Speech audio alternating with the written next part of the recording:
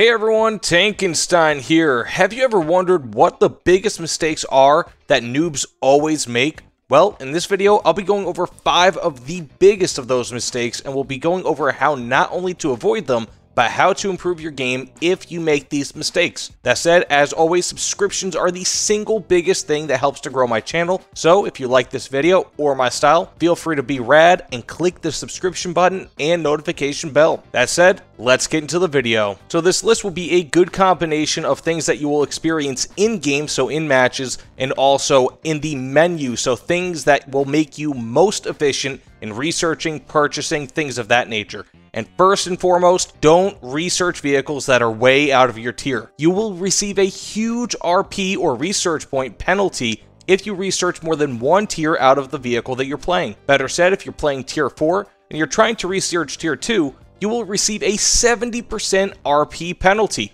making it so that even if you had an amazing match with boosters, it'll be largely for naught, as you will lose out on most of it. Thankfully, your silver lions will still be gained at the same rate. The RP penalty grows as the tier difference grows as well. If you're playing a tier 1 and you think that it'll be an easy way to earn RP to research a tier 6, you are wrong, as you'll be receiving an 80% RP penalty. The max penalty, which is earned by using a higher ranking vehicle to research a lower ranking vehicle, such as a tier 7 to research a tier 1, will result in a 95% RP penalty, meaning that if you got 1000 RP at the end of a match, it will only give you 50 RP towards researching that vehicle. I've linked the chart in the description below if you want a handy reference guide.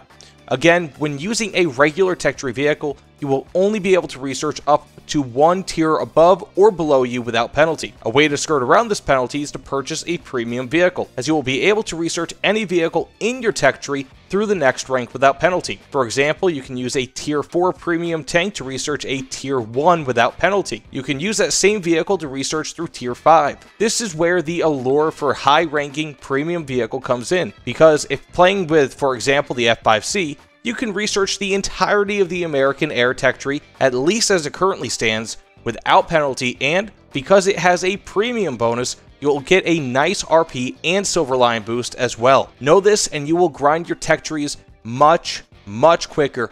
And also, if you have a premium vehicle, especially one that you like, definitely give that one your silver lion boosters. It'll go a longer way than if you do it towards a regular tech tree vehicle. Well, if you play air RB. If you play ground RB, then definitely include that premium vehicle in your lineup. For number 2, don't outspend your in-game skill level and experience. Simply, what I mean is that there are tons of premium vehicles that you can purchase with real money in War Thunder. These vehicles can be anywhere from tier 1, which are the lowest ranking vehicles in game, through top tier, or just about top tier at this point, though technically speaking, currently you can purchase the Leopard 2PL, which is a top tier vehicle with golden eagles. One of the most common things that I see when new players purchase a higher tier vehicle, primarily those that are tier 5 and above, is that they get crushed in every match that they use it in.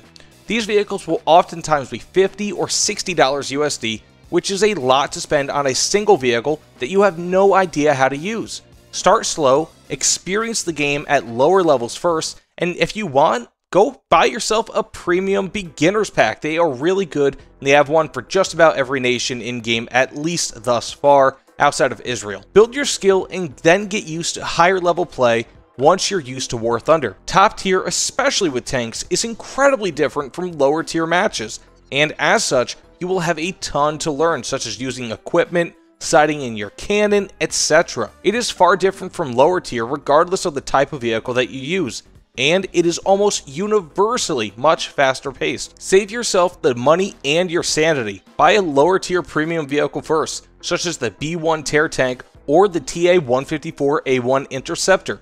These are both excellent vehicles, they don't cost a ton, and will help you with the grind. Try them out, have fun, then move on to the faster stuff. Trust me, top tier is way more stressful than lower tier, regardless of if it's AB, RB, air, ground, naval, whatever. At least let yourself enjoy War Thunder before you turn the game into a chore. For number 3, if you have a ton of vehicles that you've unlocked but you haven't purchased them with silver lions yet, and you do not need them currently to progress, don't waste your time and money. Wait until the sales come around. Same goes with if you don't need a premium vehicle or premium account immediately.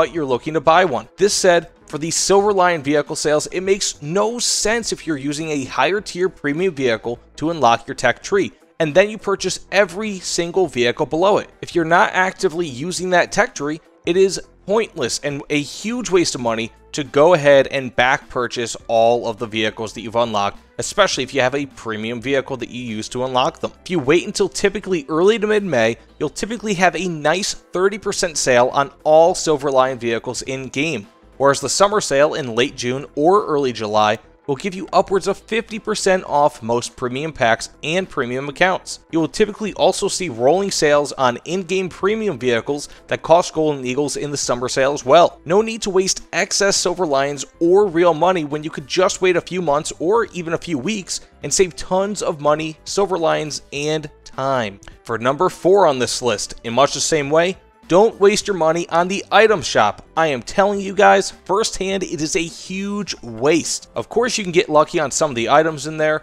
but those that win an item in the chest before you've spent the equivalent GE to purchase the vehicle from the tech tree anyways are incredibly rare and lucky people. By the time you win any vehicle from the rookie crates, you will have likely spent hundreds or thousands more GE than you would have if you just purchased the vehicle regularly. Even the boosters are not that good of a use of GE, as they cost far more GE than they're worth, at least if you're experiencing somewhat average matches when you use them. If you got the GE to burn, directly buy a premium vehicle and premium time. These will be much more effective at helping you in-game. The item shop is just a front for Gaijin's gambling ring. Unless it's a limited release vehicle, such as the Black Prince, do not go ahead and purchase it from the item shop, because if you can just purchase it again from the regular tech tree, it is much more worth it to just go ahead, pay it up front, and buy it from the regular tech tree. Very few people will be able to earn the vehicle from the item shop before they spend over what they would have if they just purchased it again from the tech tree. And finally, for number 5, this is somewhat of a two-parter,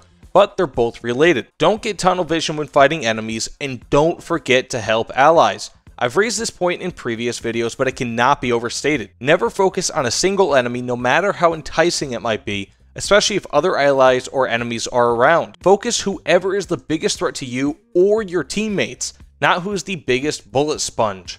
I see far too often players lining up to chase a single bomber, when the reincarnation of the Red Baron on the enemy team is shooting down your allied team because they have no assistance. Always focus on the biggest threat. In ground matches, if you destroy an enemy's cannon breach and another enemy rolls up, destroy the other tank ASAP, as he can kill you. At that point, it doesn't even matter so much if an ally steals your kill if they go after the dude with no breach. It matters if you live and that your allies live. In much the same way, help allies. If you see NPC planes on your left and a fighter chasing your ally on the right, always go for the plane chasing your ally. If it's numerous planes chasing your ally, get into the back of the conga line and do your best to shoot them down, or at least shake them from your ally's tail. I don't care if I see a bomber that just flew right next to you, always help your allies. So you are not only more likely to get kills this way, but your team will also be much more likely to win.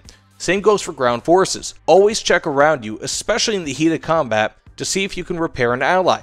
That same ally will oftentimes return the favor and either cover you, repair you, or both. Plus, you get extra SL and an award. It's a win-win. And on top of all that, if it's not already obvious, if you win, you get far more RP and SL than if you lose, so it really helps to help your allies in any situation possible, because if you do that, you will win much more often. There are so many players out there that have great stats, but they have a low win rate, and that's because they are not team players. They're only looking out for themselves, but in the course of helping your allies, you will very often get kills and really make a difference towards getting everybody, yourself included, much more SL and RP. Just be a good teammate. You know what? I'm going to do a number 6. Don't download War Thunder. Nah, I'm just kidding, guys. For my number 6, don't get away from this video and not subscribe. Seriously, it helps me out so much. I would really greatly appreciate it. And again, it's the biggest thing that helps my channel grow. Either way, though, seriously, I hope you guys have a great day. I hope you guys enjoyed this video. Let me know what you guys think in the comments below. Like this video if you like it. Dislike it if you dislike it. I hope you didn't dislike it, but if you did, let me know so I can improve upon how I make my videos. Either way, thanks again, guys, and I'll see you all on the other side. Take care, everyone.